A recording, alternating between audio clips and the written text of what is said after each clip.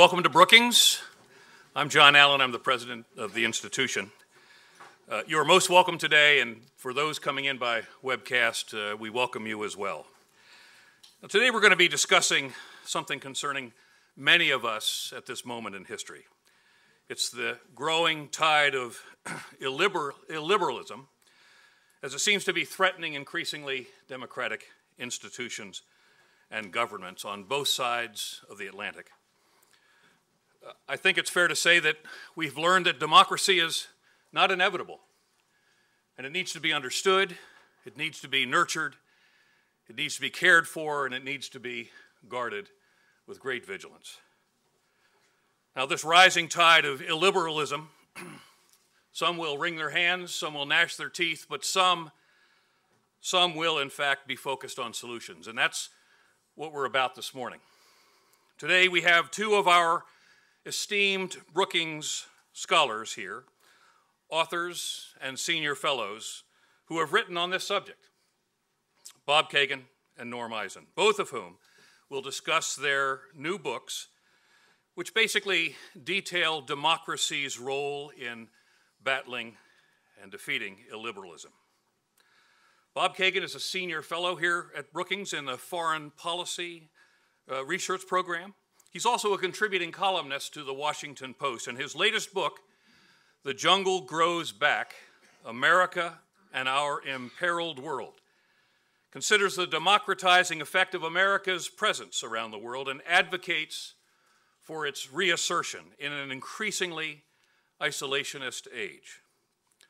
Also with us today is another of our senior fellows, Ambassador Norm Eisen, who is out of our governance studies here at Brookings, and from 2009 to 2011, he served as President Obama's ethics advisor, ethics czar, and as the U.S. advisor to the Czech Republic in Prague from 2011 to 2014. And his new book, The Last Palace, Europe's Turbulent Century in 5 Lives and 1 Legendary House, tells the story of an ongoing century-long struggle between liberalism and autocracy through the lives of those who preceded him in the ambassadorial residence in Prague, a really unique story.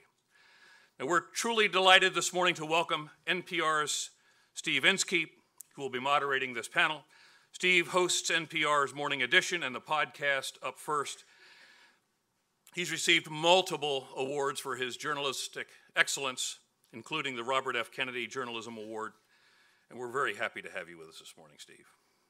And after this panel, please remain, because Norm will join descendants of the 4 protagonists of his book, specifically 4 former inhabitants of the Prague ambassadorial residence, which he discusses in his book. And together, for the first time, they're going to be on a panel to discuss the human dimension of history. And moderating that panel and that discussion will be Linda Wertheimer, a senior national correspondent at NPR. And Linda, it's wonderful to have you with us this morning. Brookings is really honored to have our friends from NPR and to welcome the network to us, with us this morning. And let me remind everyone here that we're on the record and we'll be going out live on our webcast. So now for our first panel, let me welcome to the stage Bob Kagan, Norm Eisen, and Steve Inskeep. Thank you very much. Thank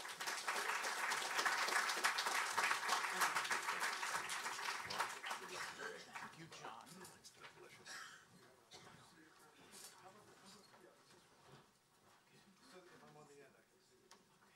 Hey, good morning, everyone.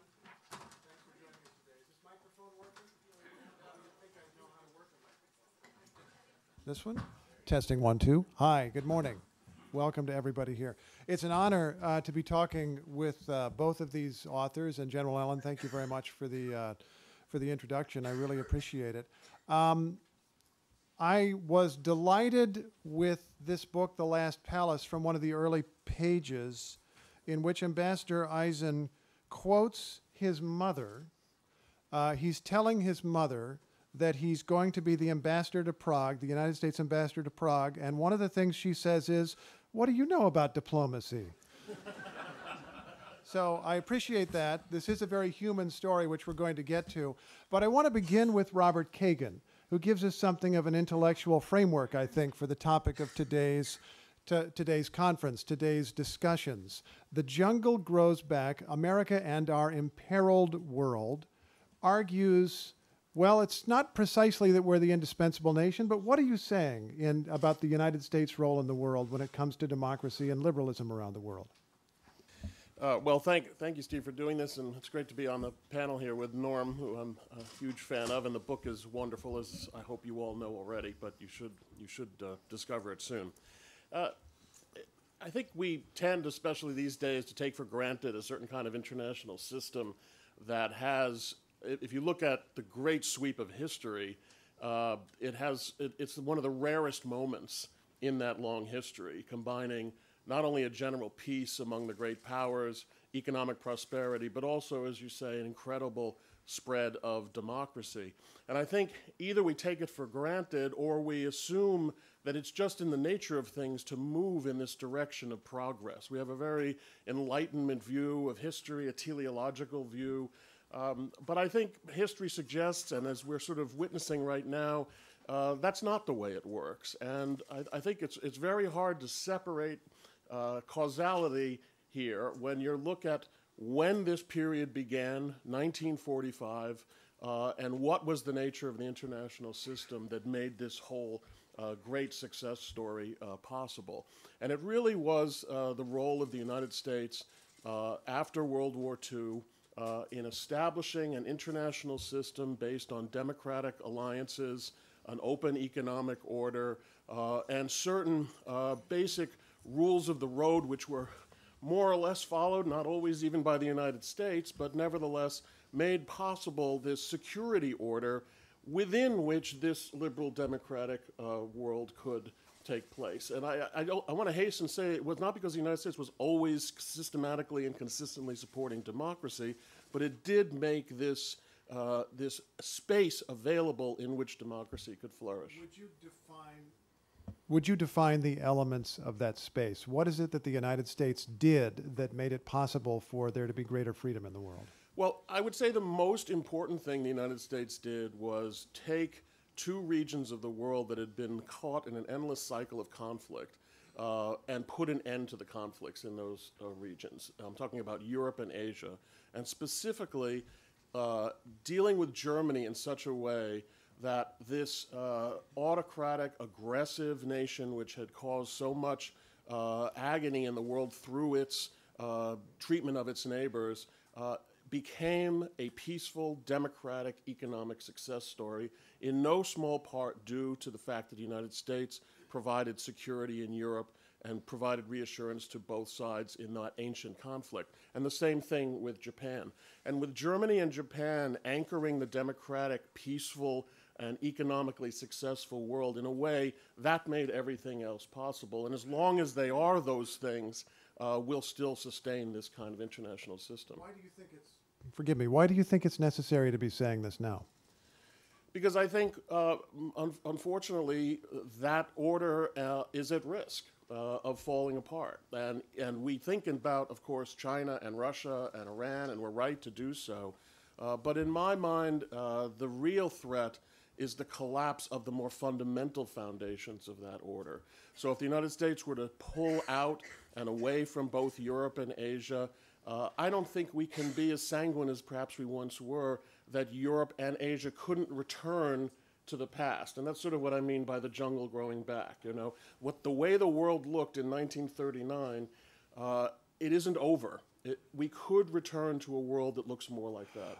Before we bring Ambassador Eisen into the conversation, I want to ask if the world order is really in that much danger. We could make a case that President Trump has pushed against the European allies, has spoken negatively about allies, but hasn't really changed that much in the NATO alliance, and has pushed for them to contribute more to their own defense, which is something that the Obama administration did.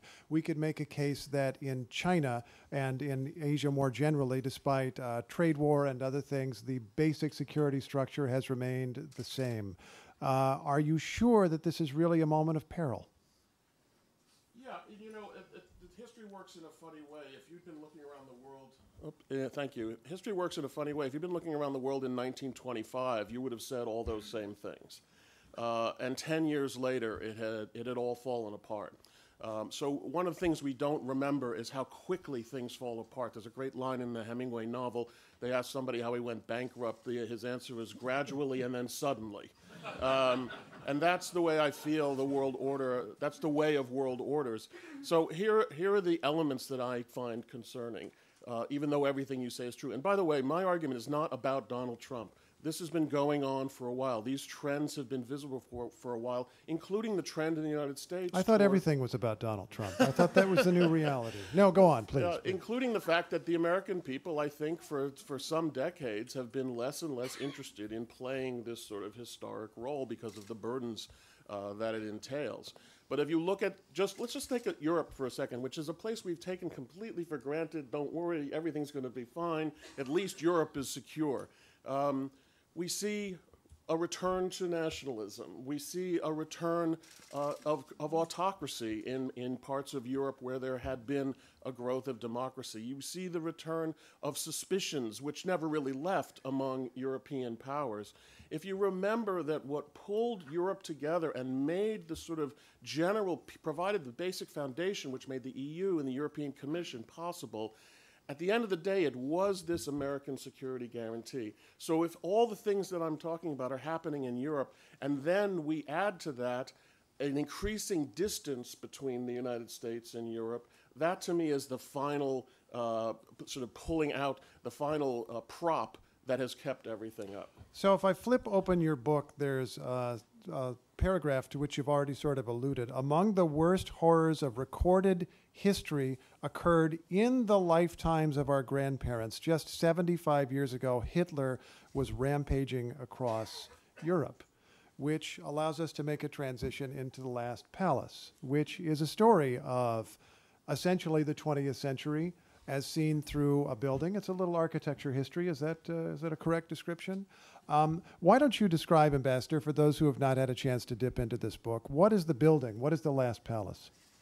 Thank you, Steve. And to stimulate the same vexation as my overly long answers do when I come on your program live. Speed it up, quickly, come on.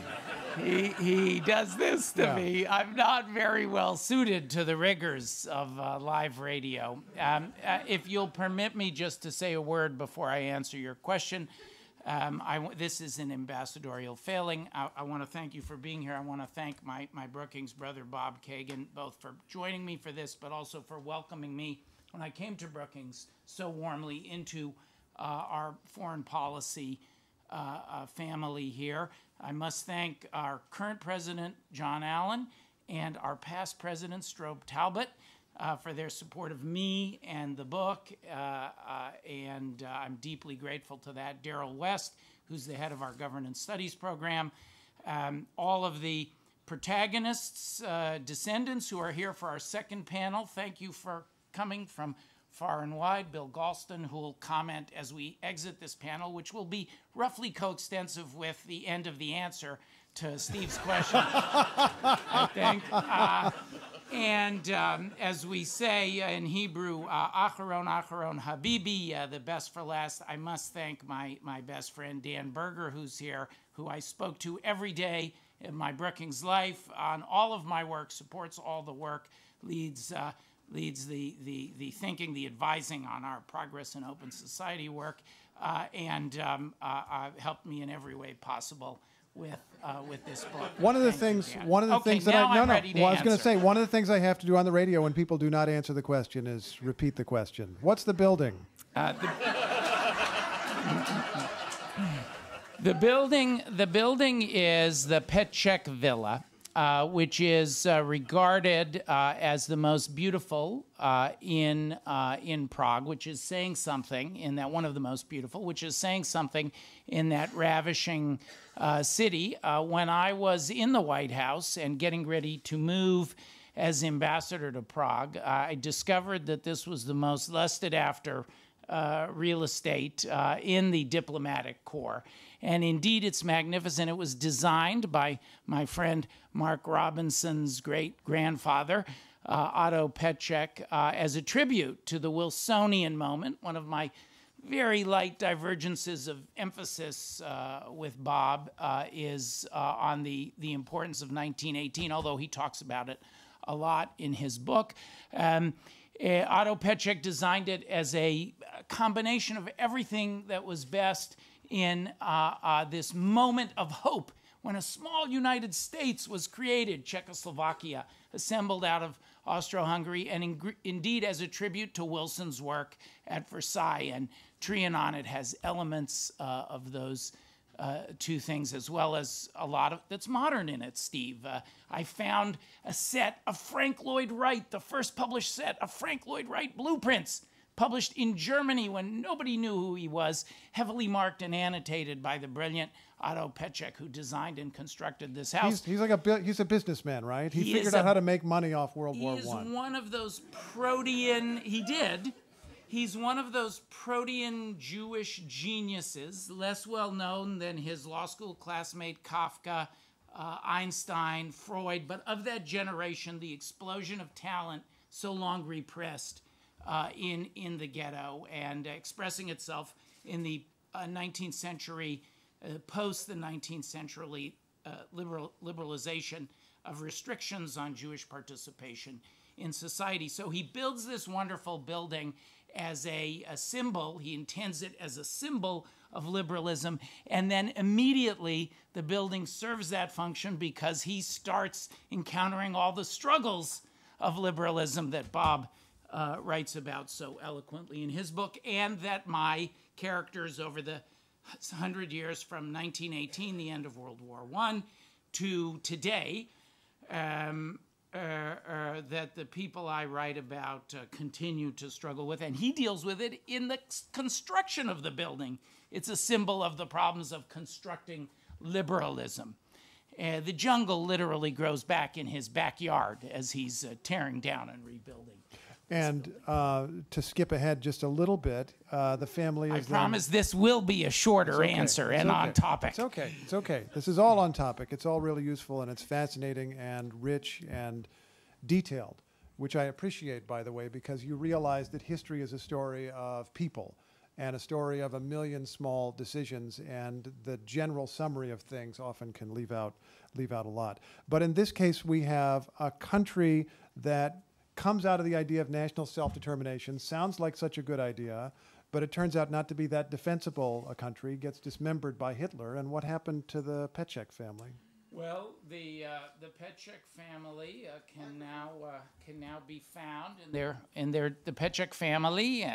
Its descendants in all of their various names can now be found scattered across the United States and the world, not unlike my own family and so many other European Jewish families. They flee. I won't do a spoiler alert on Otto's struggles, or I guess I won't reveal Otto's the ultimate end of his struggles, in some ways successful as a symbol of liberalism, but also exemplifying its challenges. But he left the house for sure. The house was left behind. The Petscheks fled in 1938 en masse in a train to the Eucharistic Congress in Budapest. I had the pleasure of getting to be friends with the original last living original occupant of the house, Eva Petschek Goldman, who passed in her 90s several years ago. And she visited me in the house. And I asked Eva, is it true that the entire family chartered a rail car and in the midst of a scare, the May crisis of 1938, when they thought that the German invasion that ultimately came in 1939 was going to come, that you all left for a Eucharistic Congress, for a Catholic Congress? I thought you were Jewish. And she looked at me like, she gave me that look that my mom often gave me, like, you dummy. And she said, silly boy, that was the only visa we could get.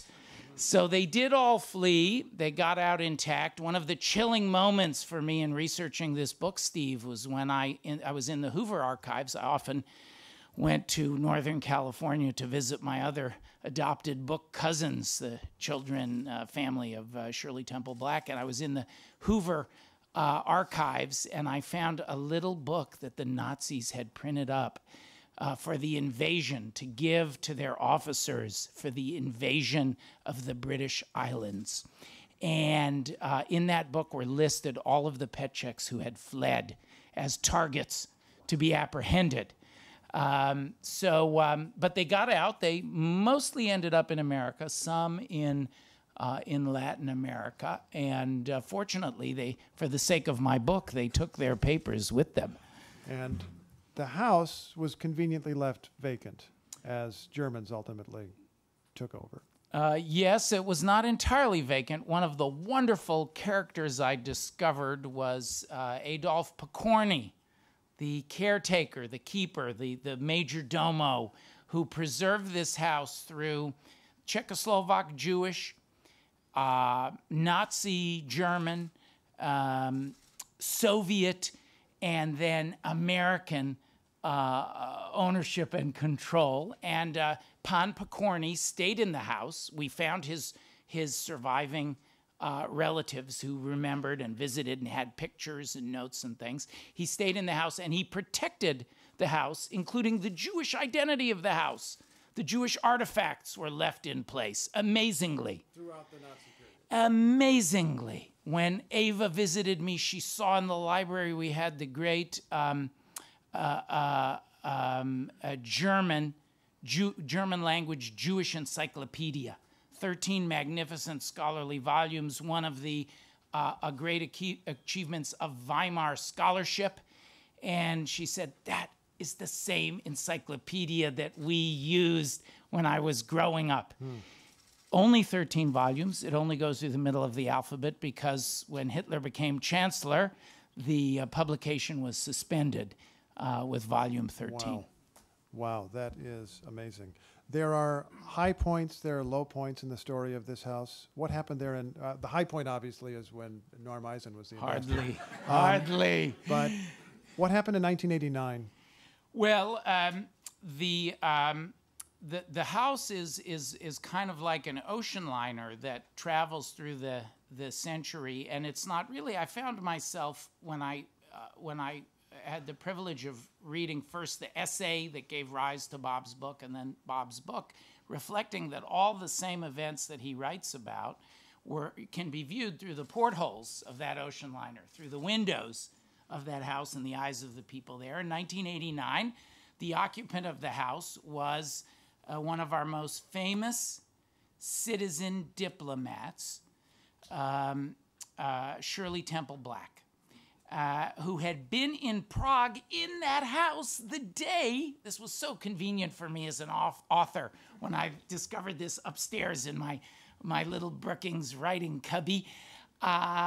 She had been in the house the day the Soviets invaded in 1968, and she completed the work. She decided then she would come back to Prague someday as United States ambassador and help end this terrible communist regime, completing the work of Ambassador Lawrence Steinhardt, who fought the advent of the Cold War. And in his day, another incredible thing, Steve, he was as famous a citizen diplomat as Shirley Temple Black was. He was on the front pages of newspapers regularly, a forgotten American hero who I've been pleased to reclaim. And Shirley Temple Black completed that American mission that started with this house being rescued by Ambassador Steinhardt. She did help end the Cold War from the premises of that house and using that house. Wow. So we have the story of this house. We have the story of this country. If I could summarize tons of history in a couple of sentences. Created by the idea of national self-determination, undermined by the idea of national self-determination, right? Because there were Germans, ethnic Germans within the borders, and Hitler was able to take advantage of that and pry the country apart. Fell under communist rule. Communist rule fell. Had a very famous poet as president. I mean, a very different era. What's happening now? Let me ask you both. What's happening now in that region of the world? Robert Kaplan? Kagan, excuse, what am I saying? Kagan. There's Kaplan. If Robert were here, We'll get he would him. do. Mr. He would say Kagan, pretty so much the sorry. same thing I'm Please, about to say. go right ahead. It's so hard to keep Kagan and Kaplan. I don't. It's to your benefit, really. No, I know. because- He sells more books than I do. Thank you. Plus, I'm married to a Kaplan, so now we're Okay, there we related. go. Can I have a loan? I'm sure. Whoa. You know, Steve, when I was listening to you tell that story, it began with an idea and this idea, and all of which has certain truth to it. But it's amazing how we tend to leave out the geopolitics in these stories. And the interesting thing about Czechoslovakia and the Czech Republic is that Czechoslovakia and the Czech Republic are both beneficiaries and victims of strategic decisions. I have to say that the ideas are secondary ultimately, and that's the last thing that any Enlightenment person like us wants to hear. But Czechoslovakia existed in the first place not so much because of the idea of self-determination, but because France wanted to build a bulwark in the East against the rise of another German threat. Oh, and that was an idea that could support their strategic aim, in other words. But Wilson, for a long period during the war, was ambivalent about even the breakup of Austria-Hungary because he wanted to try to enlist Austria-Hungary and pull them away from Germany during the war, etc. So the French set up, were the driving force behind setting up a Czechoslovakia so that it would be a bulwark in the East because Russia had fallen away. That was the old bulwark in the East. And in a way, the whole drama of the interwar period is what happens to Czechoslovakia. Because, the question was, if it was going to be a bulwark, it had to be defended. And the big moment came at Munich when the decision was made whether to defend it or not. And lying behind all of this was the United States. Either was it going to act or was it not going to act? And it's worth remembering that the Versailles Agreement was never intended to take place without the United States. And when the United States pulled out of Europe, all these balancing efforts fell apart. So then you get to World War II and the critical decision, which Norm and I were talking about before, of the American forces at Eisenhower's decision not to continue going eastward during the war, but to stop and divide the continent up into two. And then, of course, the Czechoslovakia and ultimately Czech Republic are freed because of a fundamentally geostrategic shift. And this is sort of, I have to punctuate his fascinating stories about Shirley Temple Black with my boring stories about geopolitics and geostrategy. So I'll stop in any second now. But, I do think we lose sight, I think, and underplay the importance of underlying power relationships in the fostering and strengthening of the ideas that we value. And if those ideas don't have power behind them, they don't just win because they're better ideas. I think that's what we're learning. Ambassador? Well, the two, Czechoslovakia has two daddies, and one is French and the other is American. And there is a fascinating transformation that Wilson undergoes in the course of the war, in which he's lobbied by the Czechs and specifically by his friend Crane, who would later become the ambassador, and by Masaryk. And there is a professorial bond. And so you have, in that moment of 1918, you have, I think, Hobsbawm writes about the short, with some false optimism for all of the horrors he witnessed. He writes about the short 20th century. If anything, I'm arguing for a long 20th century that begins in 1918 and that is still ticking forward. And you get a transatlantic moment when Wilson, for all his flaws, brings a genuine idealism somewhat to the realpolitik of the French. Benish is amazed, is surprised Benish is furiously working the French, and Masaryk is floating off in America. And suddenly you get the Washington Declaration, which, as it's known, which established, and the Pittsburgh Declaration, the two founding declarations that established this new country. It came as a surprise to Otto Petschek, who, you're correct, made a big bet on and potentially dangerous bet on the success of the West in World War I, but didn't count on a Slovak. He didn't invest in any Slovak properties because everyone was surprised at the agglomeration of the Czech lands and the Slovak lands together. But in that moment, and Bob writes very eloquently about this in the book, in that moment, there's a birth moment. Could be, you could say 1917. Another place where I agree with Bob is on the fundamental illiberalism. We're somewhat revisionist in our views. The fundamental illiberalism of the German regime. There's been a big historical push. We could debate it forever about whether all sides were equally to blame for World War I.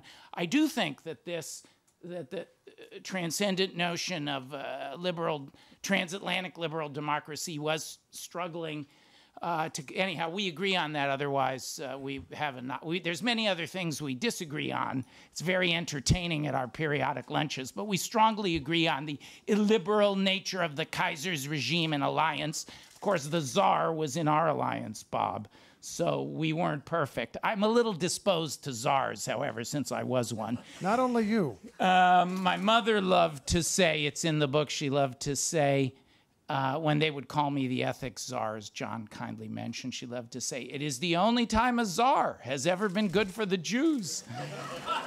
So you have this birth moment. I'm almost done. You have this birth moment I can't do this when we're on the air. That's the only reason I invited Steve. You have this birth moment the radio in 1918. program has already gone to the weather forecast. Go on.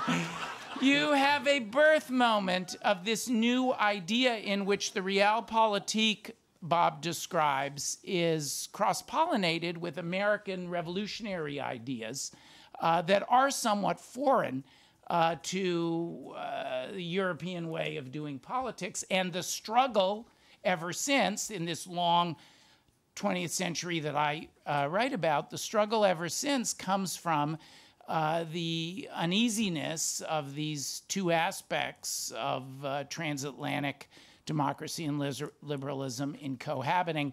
By the way, it's an uneasiness that the American experiment has wrestled with since the very beginning as well, because we have our own discomforts with the full expanse of the liberal idea. So we're talking about liberalism or illiberalism, as the hashtag would suggest, and talking also about power structures. Let me try to connect those if I can. First, if we're talking about liberal values, and not liberal in the way it's used in American politics, but in a more global sense, what's a really short list of the values we're talking about? Free speech, what else? Well, the primary element of liberalism is that the rights of the individual supersede the rights of the state. I mean, if you think about what World War I was about, we've completely forgotten it because we're not taught this anymore for some reason. Germany really stood for the primacy of the state, the primacy of the nation, and the individuals were supposed to serve that nation. That was their best calling. Liberalism is what Locke talks about. Government, and what the founders talk about. Government is founded to serve the people, not the other way around. And so that means that the government's powers are limited, that individual rights are respected. Free speech is one of those. The ability to choose and change a government by a vote is a critical element of that. That's what liberalism means. And by the way, it's very young. It's 2.5 centuries old. The rest of human history, with some very brief windows of exception, has not been about liberalism. So that leads to my next question. You've suggested that support for these liberal values may grow out of the power structure, power relations, rather cynical decisions or self-interested decisions among nations. Is the global power structure endangering liberalism today? And if so, in what way? Well, I'll ask you both. I think, I'm sorry, Norm. You first, Bob. Go ahead. You know, it's interesting. Let's go back to 1918. As a result of World War I and the victory of the liberal forces in World War I, there was a spread of democracy in Europe. There were a number of nations, Lithuania, Poland, etc., who began democratic experiments. Then the United States withdraws. The sort of Western liberal powers are in disarray. and those liberal experiments, those democratic experiments, go away by themselves. There's no war, there's no overthrow. The idea fades, and that gives us, I think, a sense of how much the overall power relationship in the international system affects the decisions and actions of peoples, even in smaller countries that are not involved. So, the fact that it isn't just cynicism, the fact that since 1945, the strongest power in the world has been the sort of original Enlightenment power, been the original liberal power, has meant that liberalism has had power behind it. And so what we're seeing today, I believe, is not only the normal challenges that liberalism is inevitably going to face from basic factors of human existence and human nature, but also a retraction of American involvement and influence by choice, in our case, rather than by necessity, which has been occurring pretty much sort of steadily ever since the end of the Cold War. Part of the issue with the youth of liberalism, again, where we diverge, there are divergences of emphasis. I agree with the primacy of the American experiment, but I think the British, you point to Locke, I think the British varieties of liberalism and the French, more radical varieties, ours is a bounded and checked liberalism that fears the full power of liberty, fraternity, and equality, and so we bound it. I think the British and French variants are important, and they loom large here. Part of the reason that I wrote the book, and that I wrote the book the way I did, and this is to Bob's point about the newness of the liberal idea, I have a belief that stories are critical to moving people, and part of what we struggle with in liberalism is the narratives of liberalism are newer. They don't have unlike biblical narratives, say, which are 3,000 or more years old. They're newer narratives. We need stories, and so that's going to be a process. That's also part of anchoring liberalism. I also think that the role of ultimately the role of America is critical in this long 20th century that I write about, when America really comes on the international scene in a different way with Wilson's aspiration, and as Bob so eloquently describes, with a different set of imperial ambitions, a totally foreign idea of wanting what we want to project on the world as our values, and actually welcoming a Germany and a Japan to do as well or better as we do in that kind of empire of ideas. One moment comes to mind on this. So the pattern that I describe is one of American advent, liberal flourishing in 1918, 1945, 1989, and then of illiberal, autocratic, anti-democratic counter-reaction, either immediately or, as in the interwar period, gradually, caused always by American withdrawal, the absence of the vacuum that is created by America stepping back from this model, this transatlantic model it's created, and then inevitably pulling America back in, because we are so firmly anchored in this transatlantic alliance. So we get, and also the Asian theater, we can't hide, we can't avoid, and we fix it at the cost of enormous American blood and treasure. And I think if there's a common solution, the two of us are urging, it's not to withdraw because we're going to have to do it anyhow. It's going to be a lot more deadly and expensive for everyone. There's a moment that I want to point to that illustrated this for me. There were so many surprises as I wrote the book, and so many things I discovered I thought, like Eisenhower holding Patton back from liberating Prague, which in retrospect set the course of the Cold War. My German protagonist, General Toussaint, whose grandson Alexander is here, begged Patton to come to Prague. He turned on the SS. He wanted Patton to liberate Prague, and Eisenhower blocked it for reasons you'll have to read about in the book. And Eisenhower was a vexation to the Czechs in a number of ways. FDR, but another one of those moments, the book is peppered with them, another one of those moments comes at the height of the Munich crisis. And Czech President Beneš described this as his most crushing moment, equal with the capitulation of led by Chamberlain to Hitler's wicked, crazy, sick desires. And that was when FDR wrote the same letter at the height of the Munich crisis. He wrote the same letter to Beneš, the victim, and Hitler, the aggressor who sought to devour the Czechs, urging them, why can't they get along? So that was a shameful abdication. FDR more than made up for it. But it was a shameful abdication of the moral leadership that Bob calls for. Well, that leads to one more question, and then I'm going to invite questions from the audience, by the way, and someone's going to go around with a microphone as I call on you, and you can ask questions, formulate them a little more briefly than the ambassador's answers. Do not take me as your model in questioning. No, You'll be cut off. I'm joking. You're quite eloquent, and I appreciate it very much. I guess I would like to know, what is one thing you would have the United States do at this moment in which the liberal model, if you can call it that, faces competition, for starters, from China, where there are ever more technologically sophisticated methods of social control, where something like 1 million people have been sent to re-education camps in Uyghur areas, where it sounds increasingly like people who are outside of re-education camps are practically imprisoned in terms of being monitored all the time and all of their communication being trackable. And that's a competing model that is more and more wealthy relative to the United States. What is one thing each of you would have the United States do?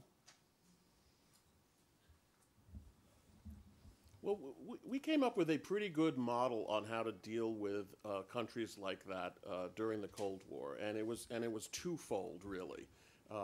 One element of it was strategic, which was to deny countries that are autocracies military and strategic gains. That was what the containment of the Soviet Union was about, and I think it is vitally important that we do not allow China to use its increasing military power to conquer Taiwan, to bully Japan, to basically take over, not in an economic sense, but in a strategic sense, the entire East Asian region. That's the first part of it, but it's not the only part of it. And the other thing that we did successfully during the Cold War was that we helped create a flourishing liberal order that they were not yet part of, but which at a certain point they decided it was actually better to be part of than not to be. And that means, in this case right now, reasserting our support for our democratic allies rather than criticizing them and looking to squeeze the last dollar in every trade deal with them. That was not the way we dealt with our allies during the Cold War, and it was a very successful model. So what we need to do is re-energize the democratic community. Right now, I would say we are sucking energy from the democratic community by making it clear as a people that we're just not that interested anymore. Even if we're going through the motions in some regard, we're just not that fundamentally interested in playing that role that we played for 70 years. Is it possible we are re-energizing the democratic community in that here in the United States, if the world is a chessboard or if the country is a chessboard, it's like we've thrown the board in the air and we're waiting to see where all the pieces land, for better or for worse? We have a president who was essentially elected to do that. Is it possible that this is actually a re-energizing moment? I hear there are people who file lawsuits against the president of the United States, who argue in different ways, who are gaining attention for their points of view.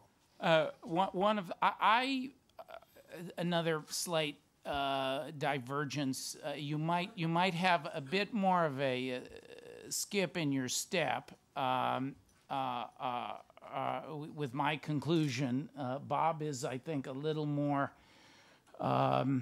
perhaps a little less optimistic, or feels it's, what do you think, Bob? It's up for grabs. It could go either way. History would suggest that. I believe that democracy will triumph. I'm fundamentally optimistic. And he doesn't come right out and say it, but I was a little scared when I finished reading The Jungle Grows Back. I purposely chose... How could you be scared by a book that's black and has The Jungle Grows Back? As long as we're holding up books, I'm doing it again, Steve. As long as we're holding up books, you'll hear from Bill Galston, who also has a very wonderful book, Anti-Pluralism, about these issues. My wife was comparing, I took them both home to read this weekend, and she was comparing it to my book and By reflecting thickness? how much smarter my colleagues are in the in every way. So I'm fundamentally optimistic, and the pattern that I see over the past 100 years is one of yes, democracy is over. Since this Wilsonian conception with France of the new, and Britain, the UK, of the new transatlantic democracy model, the idealist model.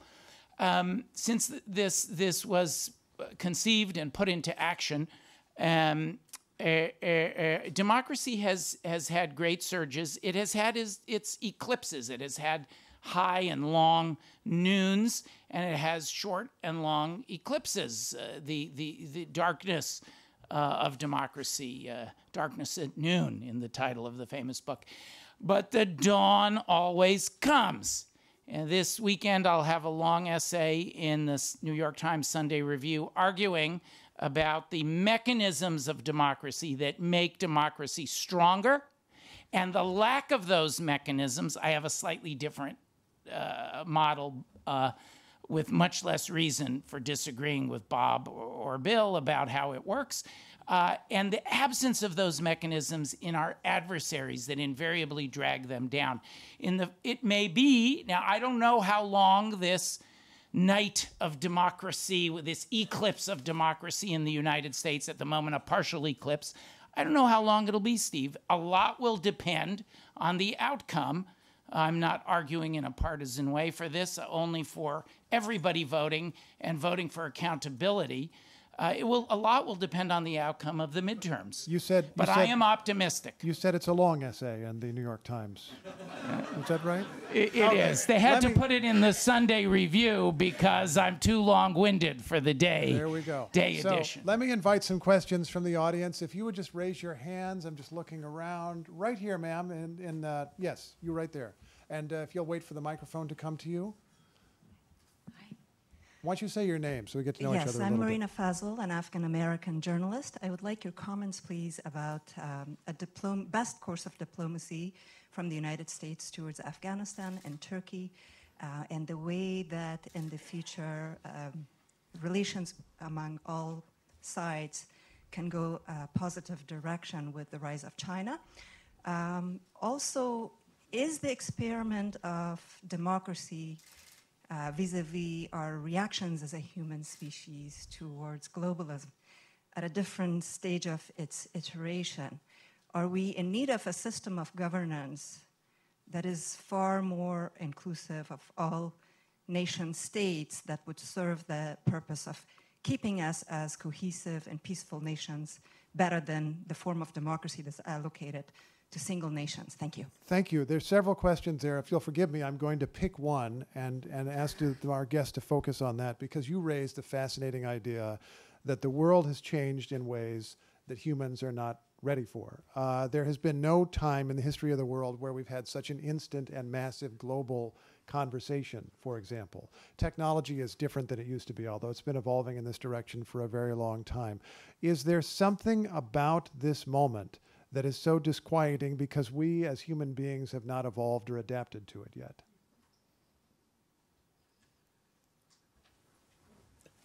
I think that, we have always looked for technological solutions to our political problems. And I remember a time not so long ago, maybe 2 decades ago or less, when globalization, the communications revolution, the internet were supposed to be the things that brought us all together, strengthened freedom, would undermine autocracy. And as with all past technologies, the only element that screwed everything up was the human beings. And, all of these technologies can be used for good and for ill. And what we're seeing is that no technology is the magic bullet. And I would say it's not the magic bullet for freedom, and it's not the magic bullet for tyranny. And this is sort of my point. It's not the inevitable victory of democracy or the inevitable demise of democracy. It's a struggle. It's always going to be a struggle, because within human nature, there is a struggle between all kinds of competing needs and desires. So what we're seeing are not technologies. Yeah, I'm sure in some respect we're incapable of comprehending, especially when we start talking about artificial intelligence, et cetera, et cetera.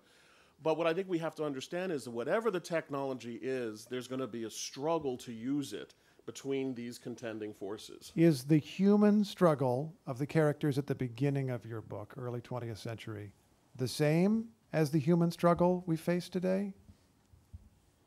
I'm going to amaze you. Yes. No, it's a joke. It's a joke. Thank you, ma'am. Thank you for your question. Let me take one from, yes, this one right here. Is it green you're wearing? Yeah. Green, whatever, green, blue, teal, whatever. Go ahead, say your name if you would. Hi, my name is Chiara. I'm Dutch and Italian, and I study at SAIS over there. And I'd like to direct my question to Robert Kagan. You spoke about the American security guarantee as a sort of precondition for European democracy and liberalism. And my question is, now that I think many Europeans feel that this security guarantee is not something that we can necessarily rely on anymore, what should Europe do to protect its own liberalism and democracy? Thank you. Well, that's an excellent question, and I get asked that question a lot by Europeans, and particularly Germans, for whom this is the most fundamental issue. I've sort of been struck by the way my argument has caught people's attention in Germany. And the answer, obviously, is that within each country, the forces of liberalism have to fight back against these more sort of nationalist, tribalist forces, just as we have that fight here. Unfortunately, again, I hate to be not the great optimist that Norm is, but the prospect that Europe is going to pull itself together as one great unit that is going to somehow stand in for the United States as the global supporter of liberalism, I'm afraid I'm pessimistic that that's what's going to happen. I think what we see in Europe is increasing division and increasing loss of faith in the European project, or what we used to call the European project, and a Europe that is splintering and moving back toward its past in some way, which does raise very serious questions for a country like Germany, because the German question has been the eternal question of Europe until it was set aside by this new security order. If that new security order is going away, we're going to return to the German question. And what can I say other than Europeans have to work to cooperate, they have to work to struggle for liberalism, et cetera, et cetera. But I'm not confident that they can pull it together. Do you want to give a yes/no answer to this one also? You can go longer also, Ambassador, please. Maybe.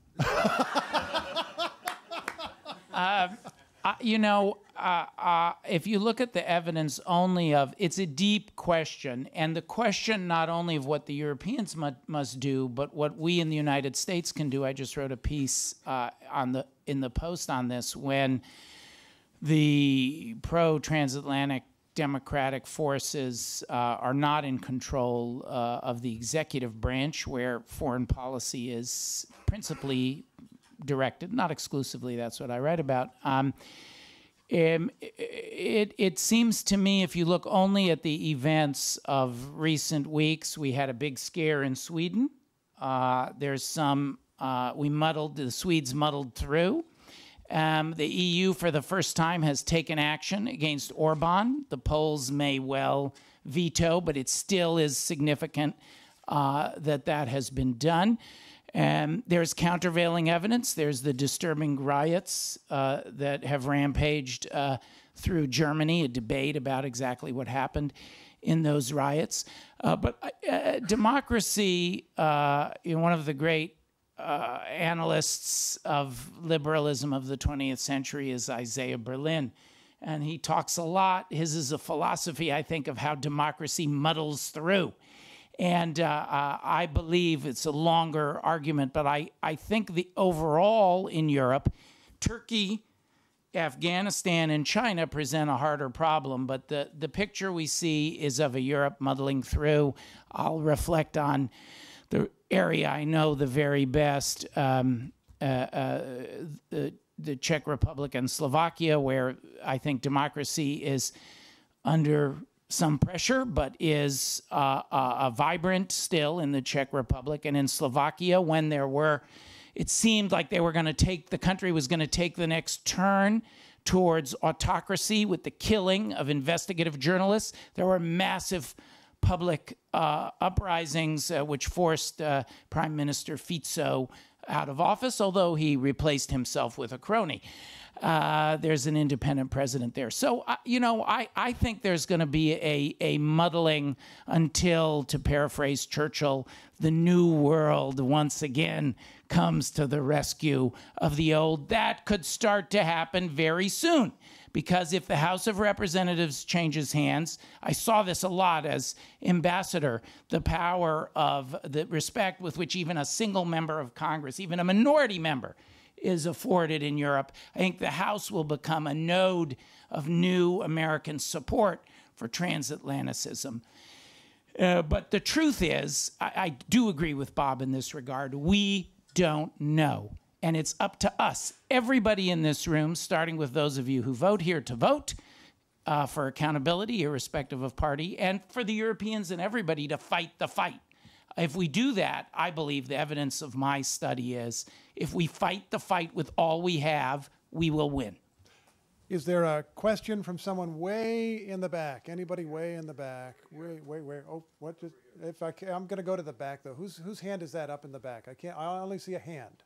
I only see a hand here. Yes, with the watch on. Yes, waving your hand. Stand up. That's fine. Yes. All I saw was a hand. Hopefully there's a body attached. Yeah, there is. Mark Nadell. You mentioned the success, the well-noted successes we had in Germany and Japan.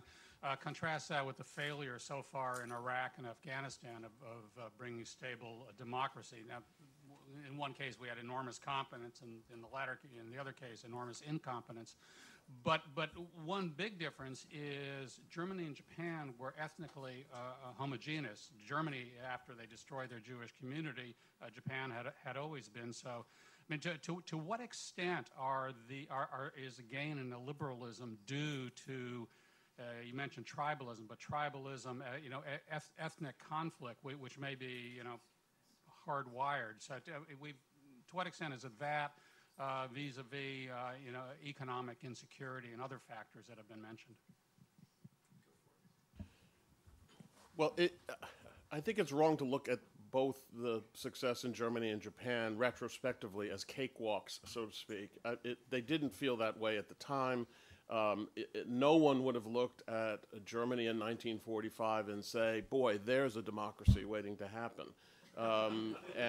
Nor would they have looked at Japan in that period. And so, setting aside the complexities of Iraq or Afghanistan or any other, it's wrong to assume that what we accomplished in Germany and Japan could only be accomplished in Germany and Japan. What is the difference? I hate to say the difference. One of the major differences, we went into Germany and we never left. We went into Japan and we're still there today. We went into Korea and we're still in Korea today, and South Korea is a flourishing democracy. Now, that's not a great lesson because obviously we can't go every place in the world and stay. But more than just the staying, it's the ongoing commitment to dealing with problems that don't just vanish overnight. And that was certainly the case in Germany and Japan. So it's a habit of American foreign policy, because we're not an empire and we're not taking countries with the hope of ultimately either settling in them or owning them forever. Americans' desire is to get in and get out. And sometimes we're getting out in the middle of while we're getting in. And that doesn't necessarily lead to the best outcomes that we're looking for. By the way, I sympathize with that impulse. In a way, it's a good impulse. We're not looking to expand our territory. We did that already in the 19th century. But it does make it harder to accomplish the kinds of things that we did in Germany and Japan. Please join me in thanking our panelists.